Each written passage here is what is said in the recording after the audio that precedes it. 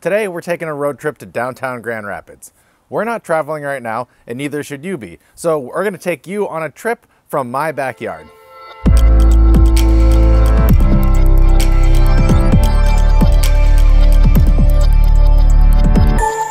Grand Rapids is known as Beer City, USA, and I promise we're going to get to that. But a little while back, Andy and I paddled the Grand River, and I wanted to show you that first. Let's start off by saying that this really isn't a for beginners type of paddle. You want to be confident enough to not really fall in. If you put it on the north side of Riverside Park and paddle down towards downtown, you start off in some really scenic areas with a bunch of cranes and some cool spots. And then as you cross under the railroad bridge, it goes from scenic to downtown. And really, that's what makes this so special. It's not that often that we get to paddle through a downtown city.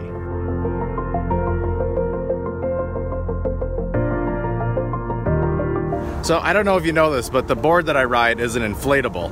And it's actually a perfect board for riding in the city because you can just go downriver as far as you want, and then when you're done, you can just call an Uber. So that's exactly what I'm gonna do when I'm done at the Knickerbocker.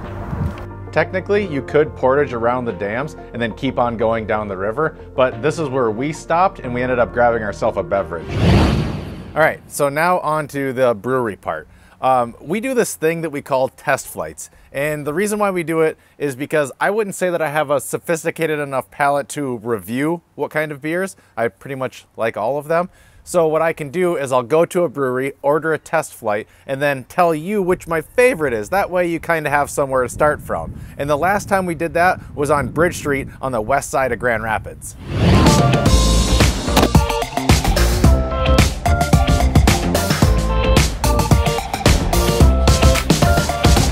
We're definitely going to do the Flight of the Dragon.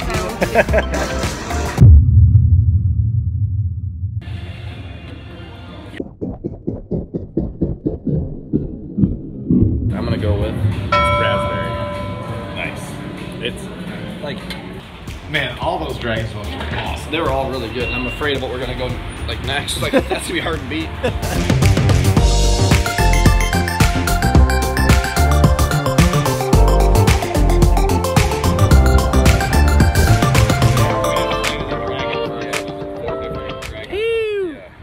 It's ours.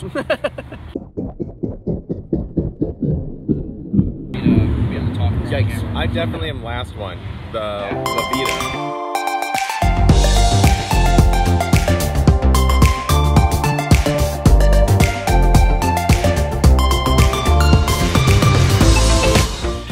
The first two spots we went to, we just listened to the bartender and had them pick our flight.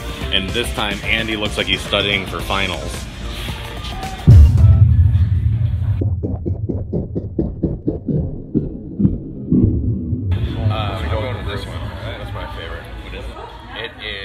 Crossroads.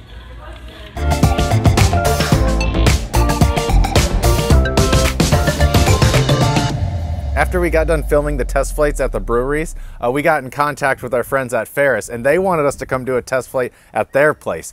And at that point, it made me realize that this concept can be expanded to more than just beers. And I'll explain more about that after I show you the Ferris clips. Breakfast one would be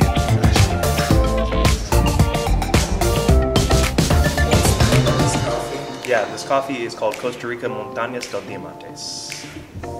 I think he said it right. Machine right here is set to 208 degrees that we're using, and that's as hot as your brewers get as well. It has like a little bit of a savory note. 90% of the battle to get light roasted coffee to taste amazing is having really good water.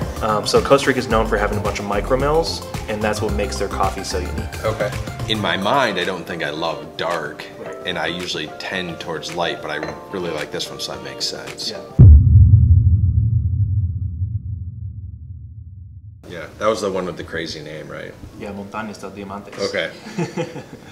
West Coast. Yep. Colombia French roast. This one was Brazil Primavera. Ethiopia Misty Valley. Kenya Thurigua. Okay. I think I'm going to go with this one. Costa Rica Montañas del Diamantes. Yeah, I'm not going to try to say it. I'm just going to point at it. All right, so here's the idea. You can do an at-home test flight challenge. If you don't have a bunch of beers to line up, that's totally fine. You can do it with snacks. You can do it with popcorn, grilled cheese, quesadillas, oatmeal. All you have to do is take the same thing and prepare it 3 different ways. Then you can have your family or whoever you're living with test it, and you guys can figure out which ones you like the most. It's a great way to maybe change up what you've been doing for the last couple of weeks, and it seems like a lot of fun. I guess if you're kind of wanting to start a fight in your own house, the best way to do it would be have everybody make their own version of it, like each make their own version of a peanut butter and jelly, and then test flight those, and then vote against each other on which one's the best. And if you liked this video, please like, subscribe, and share it with somebody that you kind of want to do test flights with. To everybody that's in Grand Rapids, I love you guys. Please stay safe, and until next time, cheers.